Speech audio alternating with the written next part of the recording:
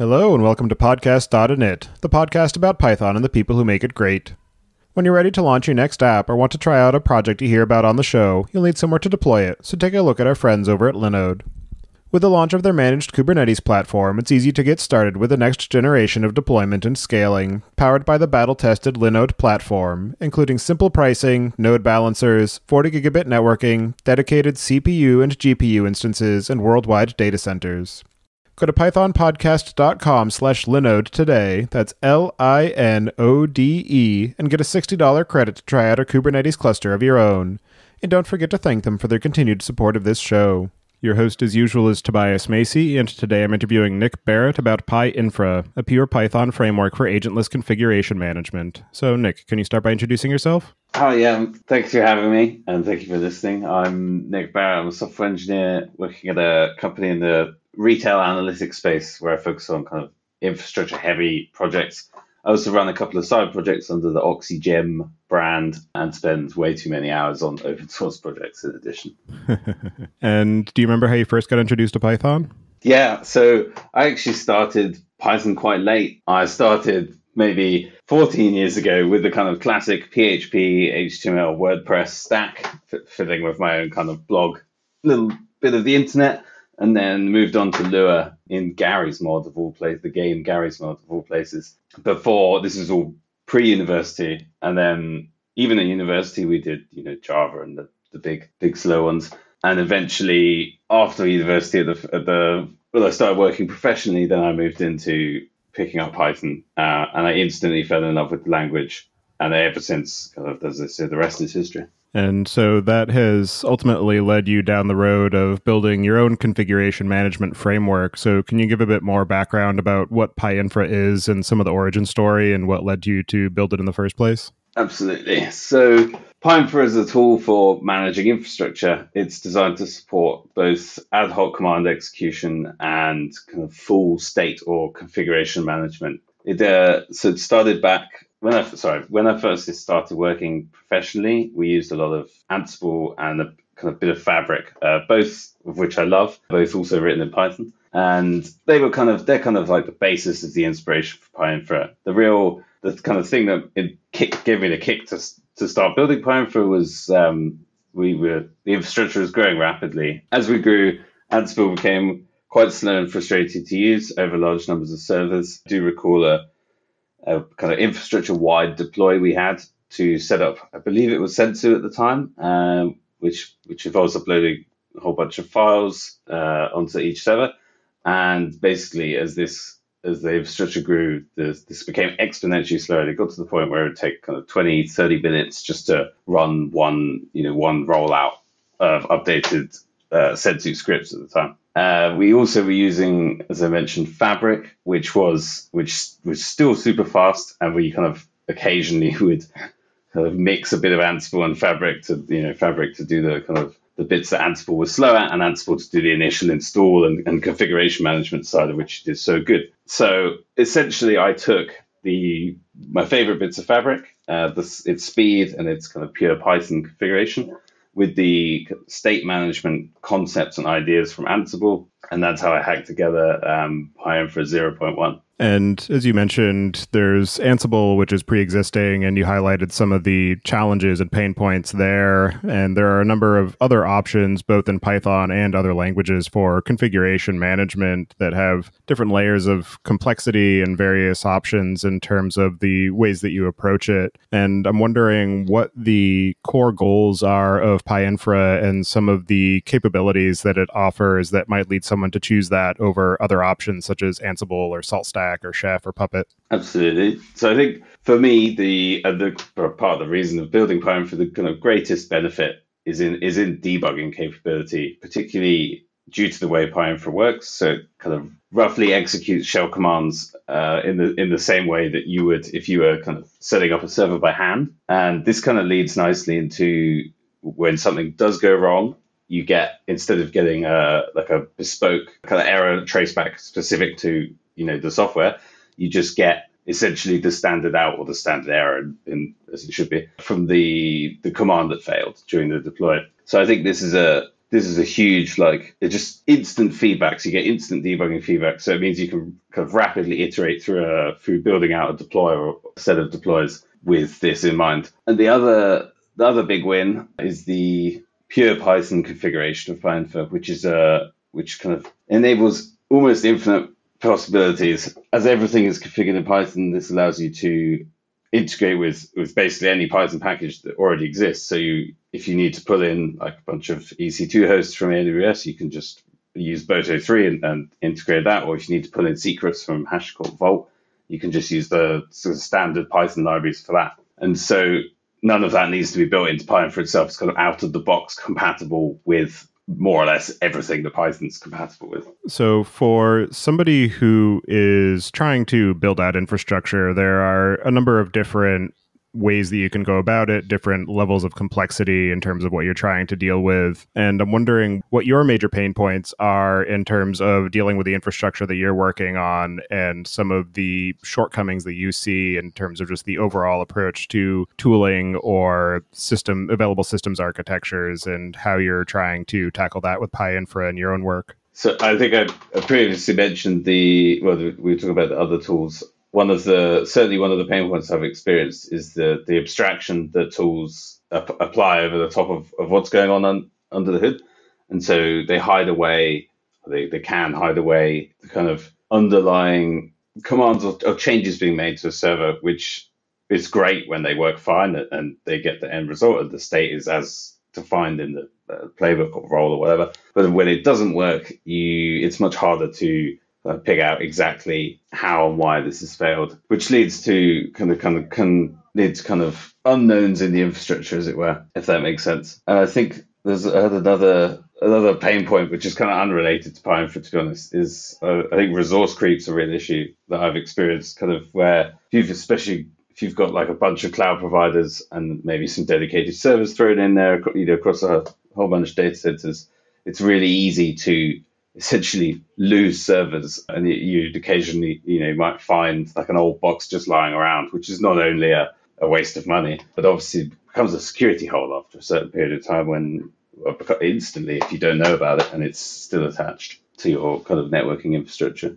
Yeah, there's definitely a lot of different complications in trying to approach infrastructure management, and just all of the interconnectedness of the systems after you get them up and running makes it very difficult to try and think about them from the initial starting point and how to go from zero to a fully working system in a relatively straightforward progression. So yeah, absolutely. And for somebody who is using PyInfra to be able to configure their servers, can you just talk through the overall workflow for actually creating the deployment logic and working with PyInfra and figuring out how to go from the local development to the production environment? Yeah, absolutely. So this when I first built PyInfra, it was essentially use Vagrant machines. So I'd have bring up a local Vagrant VM and then write the deploy logic and execute that against the machine and effectively manually verify that the deployment has completed. And then, once that's suitably passing, roll that onto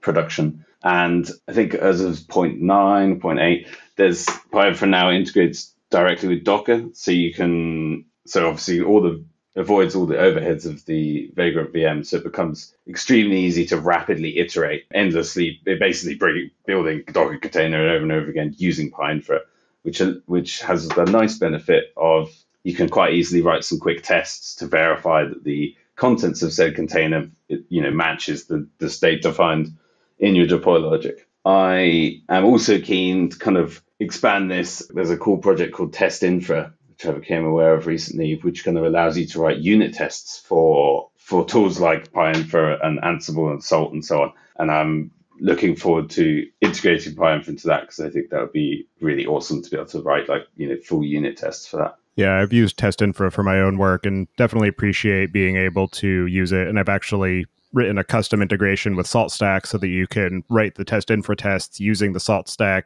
YAML syntax, and then it'll do the translation for you behind the scenes, which is ugly to look at, but useful when you're actually using it. Yeah, that's awesome. Yeah, it's a really cool project, and I've kind of only just come on my radar, but I'm really looking forward to getting into it. Yeah, and I also appreciate your efforts to use PyInfra for being able to build Docker containers so that you can free yourself from the Docker file that I personally don't like the approach of, but it has gotten us thus far. So I'll try not to denigrate it too much. I agree. I really struggle with the Docker file. Some days I kind of like the lack of being able to have logic or complex logic in there, but some days it's very frustrating, and the hacks that have to be used to kind of get past it. So I mean that was partly the inspiration for integrating PyInfra with Docker. But yeah, it's kind of a strange concept, like building a Docker container, an image, and then turning that like from a kind of configuration management tool rather than a Docker file. But it works pretty well. So the other thing that you mentioned is that PyInfra has support for being able to handle idempotency of the deployments so that you don't have to worry about running it multiple times. And I'm wondering what your approach is for enforcing that in the different operations being performed and some of the things that you have to address in the built-in operators to be able to ensure that it does have that idempotency support, or edge cases that people who are customizing PyInfra need to look out for in terms of handling idempotency. Yeah, so it's a really interesting subject to spit. Like PyInfra's, I'll explain the approach and then we'll go from there. Essentially, PyInfra achieves idempotency by executing deploys in a kind of two phases. During the first phase, which is read only, PyInfra will kind of read state from the server. Where's this file? What packages are installed? Blah blah blah. And then this is compared in the operations with the state defined by the user or within the deploy logic. And then finally, PyInfra will spit out the commands required to alter that state to the one defined by the user. And so by doing this, it means you run it first time, it executes them as normal, and then the second time you run it, nothing will happen because there's nothing to change. There are some operations that don't follow this. For example, there's a server.shell operation which literally just executes any shell command you give it. Obviously, there's no state to compare there, so that command would execute every time. In pretty much every configuration tool, there is the option to just run this bash script, and then you're on your own as far as ensuring that it's not going to break every time you run it. Yes, yeah, it's an interesting one. Yeah, there's an additional edge case with this because of the two. This is where I think PyInfra differs to like Ansible and stuff, where they do the check whether the state is right, kind of all on the machine during execution phase. Because PyInfra does it in a two phase and allows you to essentially dry run it to see what changes would be made. It does mean that operations, you almost have to consider them independent of others to be fully idempotent, which is obviously kind of a load of nonsense realistically. Like, for example, one good example is if you install Nginx using apt and then you want to remove the default site or the link, the symlink to the default site configuration. If you do that in PyInfra without if you just call the two operations apt install and files.link with present equals false, it will install Nginx as expected, but then when it gets to the files.link operation, it won't do anything because at the time of the first phase, that file never existed. So PyInfra is going to assume PyInfra doesn't know it's there and therefore doesn't know to delete it. So there's a number of kind of hint options in PyInfra in certain operations. So you can get the output of the call to apt.packages with installing Nginx, and then you can, based on the output, it'll tell you whether something's changed or not. And so if something has changed, i.e. it's installed Nginx, you can then pass the assume present argument to the files.link operation, which will ignore or not check whether the link exists and kind of issue that removal based on the Nginx change. Digging deeper into PyInfra itself, can you talk through how it's implemented and some of the overall design and implementation changes that it's gone through since you first began working on it and as you started to use it yourself and expose it for use by other people? Yeah, absolutely. I think obviously I just mentioned the kind of two-phase deploy. The two-phase deploy goes way back to the very beginning and it is core to the way PyInfra works. And this is implemented essentially there's a core API that kind of links everything together. And then the main two kind of objects, if you like, are facts and operations. So operations are used by users to describe the desired state, ensure this file is here, install this package. And facts kind of describe the current state on the remote side, i.e. this file doesn't exist or these apt packages are installed. And so PyInfra basically, operations use these facts to figure out what needs to change to match the state defined in the operation. And then that is essentially the first phase. And at the end of that, you end up with essentially a bunch of commands to run per individual target host. And when I say command, I mean either a standard shell command or something like a file upload, a file download, or a Python callback. So once phase one is complete and you've got this list, PyInfra essentially just executes that by default, operation by operation, and going through each operation and executing each of the host's commands as it goes. So that's kind of execution phase. And another kind of key part of PyInfra, and this is a much more recent addition, is the idea of connectors. So PyInfra was built up using POSIX servers only, and SSH was basically the only thing it connected to for a long time. And then that's going to change recently with the addition of things like the Docker connector and the Vagrant connector. These essentially define how commands are executed, and it makes for a very pluggable system. For example, there's also a WinRM, Windows Remote Management connector, which is in PyInfra now. It's kind of very, very early stages, but that's the kind of flexibility this system will allow. This portion of podcast.init is brought to you by Datadog. Do you have an app in production that is slower than you like? Is its performance all over the place, sometimes fast and sometimes slow? Do you know why? With Datadog, you will. You can troubleshoot your app's performance with Datadog's end-to-end tracing, and in one click, correlate those Python traces with related logs and metrics. Use their detailed flame graphs to identify bottlenecks and latency in that app of yours.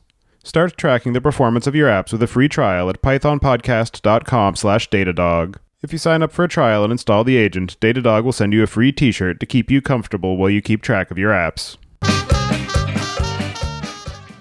And as you've been building out PyInfra, what are some of the libraries that have been essential to being able to make it happen, and some of the prior art that you've looked at as either positive or negative examples to learn from? From the library perspective, gEvent is absolutely at the core of PyInfra. I'm an absolute raving mad fan of gEvent as a library. It's obviously Python 3 has somewhat reduced the need for it with native async, but gEvent is not only the API of gEvent. I think it's better than async IO, but it's definitely quicker. I think it's a truly wonderful library to use. And although the only downside, of course, is the kind of monkey patching part, which is kind of a bit hacky, but I like it. I mean, I've been using PyInfra on production workloads for like 4 years now, all of which has used gEvent, and so I'm not concerned from that perspective, if you see what I mean. And the other kind of major library that it uses two libraries would be Ginger 2 for templating, which is kind of the same as Ansible and Salt, I believe, both use it, and also Click for the CLI, which I think is another absolutely fantastic bit of code. Yeah, those are definitely useful and ubiquitous libraries, and both of them from the mind of Armin Ronacher, who has also brought us Flask and many other good things. Indeed, yeah. And so the other interesting piece to dig into is the set of operations that you've built into PyInfra for being able to perform the basis of idempotency and sort of define the available functionality for interfacing with the different system aspects of the servers that you're trying to build out. I'm wondering how you have determined which pieces need to be built and just the overall interface of being able to define new operations and add them into the runtime of PyInfra. Yeah, so the core. I still remember like when I was first kind of figuring out PyInfra, what's the kind of baseline, what's the minimum you need to sort of configure a server on in a reasonable way. And so it comes down to like the kind of file system for all kind of file system, like, managing files, directories, lines in files, links, and upload and download files. That's kind of essential to any configuration management system or even any kind of infrastructure management system. And then there's the server side stuff, or it's called the server module in PyInfra. I don't know whether that's the right terminology, but of user management, group management, little things like managing the host name, managing sysctl entries, managing the loaded kernel modules, and so on. So that's kind of those two are the kind of real core kind of set of operations that I would say most are used most by any deploy that I've seen. And then on top of that, there's kind of the more command specific ones. So like apt for managing app repositories and installing app packages, and then yum, the same thing. And they were essentially the only two I implemented at the beginning because they were the only ones I needed, but has now expanded. I think there's DNF, brew, APK. There's a whole bunch of them, which is cool, and a lot of them implemented by contributors, which is absolutely fantastic. So as far as developing additional operations, the documentation contains a page on this. It's reasonably simple. It's basically just a matter of creating a Python function and with a decorator to flag it as an operation that takes a state and a host object, and then whatever keyword arguments you want, and then normally these operations are actually they turn out to be really quite simple functions because they just they'll read some state from the host by the way of facts, so they'll call host.facts. And then depending on what that state looks like, they'll basically issue some shell commands. Is kind of general how it looks. So it makes for quite a simple implementation from an operation perspective. So they should be quite easy to write, which I think is a good thing. Yeah, reducing the amount of information and understanding that you need to have to be able to plug in something new is definitely beneficial, particularly for a new framework that's trying to gain adoption, where I know that, for instance, with things like Salt, there's a lot of power there, but the amount of understanding that you need to have about how the system works to be able to contribute a new module is fairly substantial. And so there's a fairly high barrier to entry before you can really even get started adding new code to it. Yeah, absolutely. I think that's because I've looked at Ansible modules as well, and it's the kind of same thing. Like they're much more complex, which is partly just really the way they're executed. But yeah, I think it's a real advantage of PyInfra that it's accessible, should we say, without a huge effort expended in learning it. And then another interesting thing that I saw as I was looking through the documentation is that you have the operation modules that allow you to execute these various shell commands, but you also mentioned the ability to execute Python code via PyInfra and using some of the ecosystem libraries. I'm wondering how you handle the execution of those functions on the remote hosts when you're not shipping the external dependencies in the Python runtime to that server, and just what the overall flow looks like in the code level of how that works. So the key here is actually they're not executed they are executed on the local host of the user's computer. So they bypass that in essentially the actual execution of Python functions during a deploy run locally, which means obviously your local virtual environment can have all your requirements as such stored. So PyInfra itself will not run Python on the remote side. In fact, it won't run anything but by default, by the kind of default shell is the only requirement on the other side, and it can be any shell. It kind of bypasses it by running them locally, if you like, which means you can run them within your inventory file or within the deploy file. But the kind of real use of the callback operations is that you can, within the Python callback, even though it's running locally, you can still execute and receive output from the remote host. So there's a virtual network software called Zero Tier, which you install it via apt repository, and it brings itself up, and it basically puts an identifier, a unique identifier on the file system. And you need this identifier to authorize the machine over the Zero Tier UI to join your kind of network. So one way of achieving that is you have a callback function within PyInfra, and after you do the install, and within that function, you basically cat that file out, collect it back in your function, and then just call the Zero Tier API. So that allows you to obviously not executing anything on the remote server, but you can dynamically speak and collect output from the remote server kind of mid-deploy and within the context of a function. And beyond the operations, you also mentioned the different execution contexts for interfacing with Docker versus POSIX. But what are some of the other extension points that exist for being able to plug into PyInfra and add different capabilities or functionality? I mean, there's kind of three areas currently of extension. There's the connectors, as you just mentioned. Terraform is an example of one that could be built, and there is actually an issue open for it. But, essentially read a TF state file and turn that into an inventory and then execute against that inventory would be one example. Then there are facts. You can write facts, custom facts quite easily. They're just Python classes with two, like a command method and a process method. These can be written and then used without actually adding them into PyInfra. So if you could write bespoke set of facts and operations as well, and these could all be stored in a bespoke package or whatever you wanted really, and then called within PyInfra. And that's kind of extending PyInfra is today. And then the kind of the other area where there's a lot more potential, I think, is kind of PyInfra's API, which is fully fledged and in existence, but not currently stable. And it is fairly stable, but there's no guarantees against that stability yet.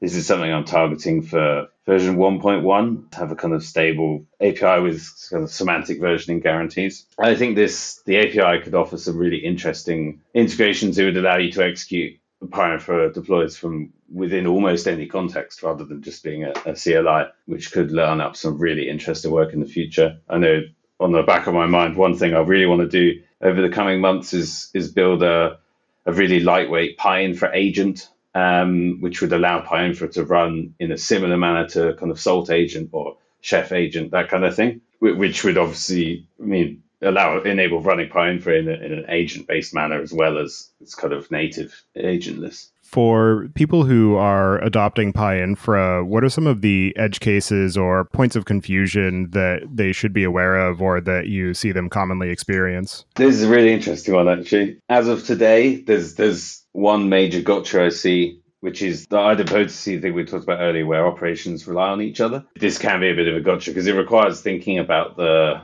each operation is almost individual, and then any dependencies between operations have to be essentially almost manually reconciled by kind of receiving the output of one operation and then using that to infer the arguments you pass into the next operation. Unfortunately, this is somewhat the nature of the kind of two-step deploy, and there is some, and on my to-do list, more documentation around this and kind of examples of it, because it is quite rare in my experience, but it's kind of thing that bites you in the ass because you don't realize, and so that's kind of annoying.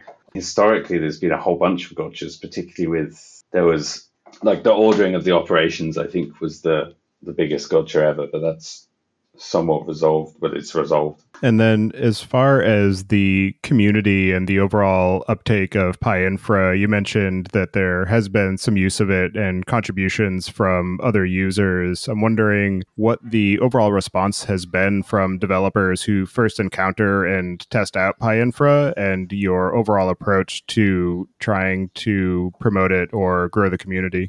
Absolutely, yeah. It's been responses have been pretty good on the whole, or really good on the whole. Actually, I've been really, really pleased with people's feedback, and kind of taken aback. Actually, I didn't really. PyInfra kind of obviously been building it for years and using it, and then it appeared on Hacker News a month ago or something, and I not submitted by me, which was really interesting. Actually, it was really nice to see. Really great feedback. I'm kind of glad to have it out there. I'm kind of working on plans as to promote it more. I think I probably haven't done it justice at all, to be honest. I think I posted it on Hacker News a year or two ago, and then, kind of sat on it, to be honest. I don't think I've I think that's one area I kind of lack when it comes to my open source projects, should we say, is almost promoting them, I guess. And I think part of that probably lends to kind of using it professionally myself, so kind of haven't thought about where else it could be used, if that makes sense. Yeah, it's definitely easy to be focused on your own use case and overlook some of the potential other applications just because it's not something that you have had to deal with or a challenge that you're facing. And so that's definitely one of the great benefits of open source and making a tool available to other users is that it can allow for those new use cases to be discovered and factored into the tool, although it also ends up bringing in the challenge of having to know when to decline a contribution because as one of my favorite adages goes, open source is free as in puppy. That is very true. Yeah, there's been some really interesting contributions recently on from kind of BSD users because I always had an open BSD in the Vagrant test machine set. But I never really used BSD firsthand, and certainly not as a daily driver. So I didn't really kind of winging it, if you like. So it's been really interesting. I've learned a lot, from other people contributing operations or improving operations within PyInfra. Yeah, it's really exciting to see that. What are some of the other interesting or unexpected or challenging lessons that you've learned in the process of building PyInfra or some of the complexities that you've had to deal with in its development?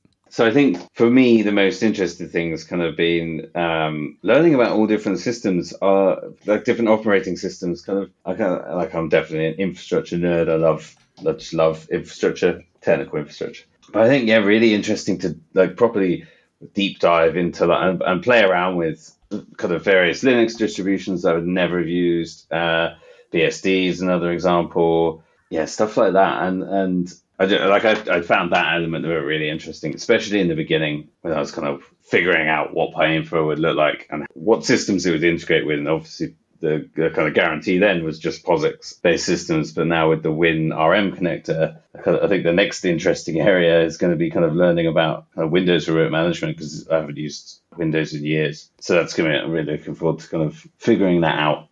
I think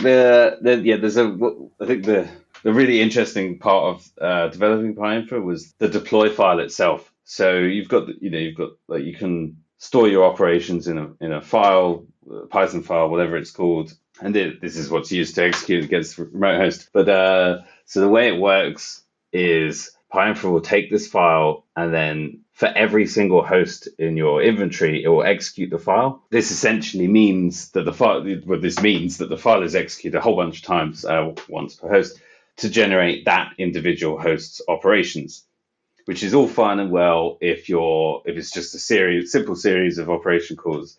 Where it became kind of complex was when you had conditional statements or for loops or anything like that, and you'd have, depending on the order of the hosts in the inventory, you might end up with a different operation order because of these if statements. So that if you had the if at the top of the file, that operation might not get seen, as it were, by PyInfra until the second host. So it would get put afterwards. That was the original implementation. This is essentially a append only every time it saw a new operation. So this is obviously less than favorable. So as I say, this is PyInfra's biggest issue over the years and one that I solved late last year, I think. So the second part of this, my second attempt at fixing this, was to implement kind of homebrewed control statements. So you'd have, instead of doing if, you'd do like with state.when. So use context process or abused context processes to do it with state.when and then the contents of your if statement within there. And then the same for loops. But it was, it's hacky, but it worked. It did the job. But it meant the Python code in the deploy file wasn't just Python anymore. It was a weird, it was Python, but with some weird control statements. So my next approach about 2 years ago was to essentially compile the deploy files. So using the AST module, and then later I think I used Red Baron for a bit, which is also fantastic. Use those to essentially take the user's deploy code, rewrite it with the context processor if statements or swap if statements for context processors, and the same with loops, and then execute the file. And this actually worked really well for a long time, but I think it was slow, relatively slow to do all this compilation, and it did lead to some kind of edge cases over the years, especially because you're fiddling with other people's code essentially, and I think that just opens you up to like an infinite number of potential edge cases, which resulted in some painful debugging sessions. And so to fix all of this, I basically PyInfra now, and this is how it works. It actually uses line numbers to order the operations. So it calls the deploy file, and then as it executes the file, every time an operation is called, it's tracking those line numbers, and this happens in a nested manner. So if you include another file, it tracks the file, the line of include, and then the line within the file included, and it does exactly the same thing when you include like other people's package deploys, and that is how PyInfra does its ordering today. And it takes the kind of list of operations and then operation lines, and then it basically sorts them to come out with the final order. And it has the kind of nice effect of being like human understandable, if you like. You can if you run it with debug, you can literally see the lines being printed out, but basically the way you would read the file is the way the operations now execute, which is that was always the kind of the ultimate goal for operation ordering. And it took best part of 3 years to get it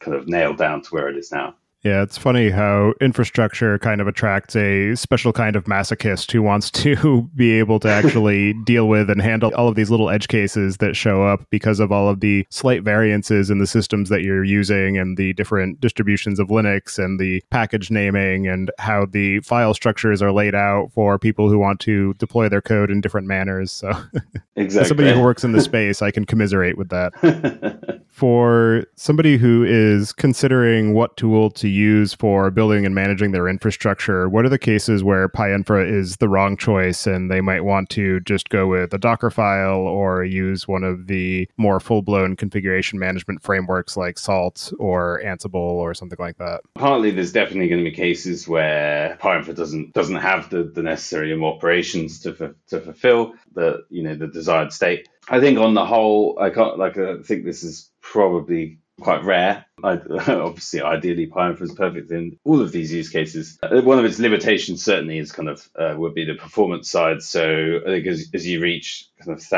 tens of thousands of targets, the kind of single executing from a single host you'll run out of CPU and network throughput at some point. So kind of at that scale, I don't think PyInfra is the right tool. Perhaps PyInfra agent might be at some point in the future. And then I think the other one is kind of continuous ensuring of state, which I believe Stolt does very nicely. Obviously, because PyInfra is agentless, it's not running all the time, and so it only runs whenever you run it, and you can hack that together by running a cron job on Jenkins or whatever, but it's not the same as having a daemon sat on the machine, making sure that things are constantly in the right state.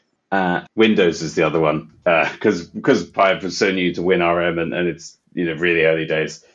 Anything involving Windows, I would not recommend using PyInfra currently. For the future of the project, you mentioned a few different goals that you have, but what is your overall vision for where it's going to end up, or anything that you are looking for help with contributions or feedback or anything as you continue to grow and build on the project? Yeah. So the initial big thing that I want to get over the line is version 1. It's no real major change from an end user perspective, but it removes a lot of the kind of old craft that built up over those years of iteration, which will kind of give a much cleaner slate for building on top of PyInfra, which I think is really important. I'm really keen on hearing the kind of feedback from the community on PyInfra's APIs and how PyInfra is used in different contexts. Because ideally it would be, it's like super easy to use, very accessible tool is the aim.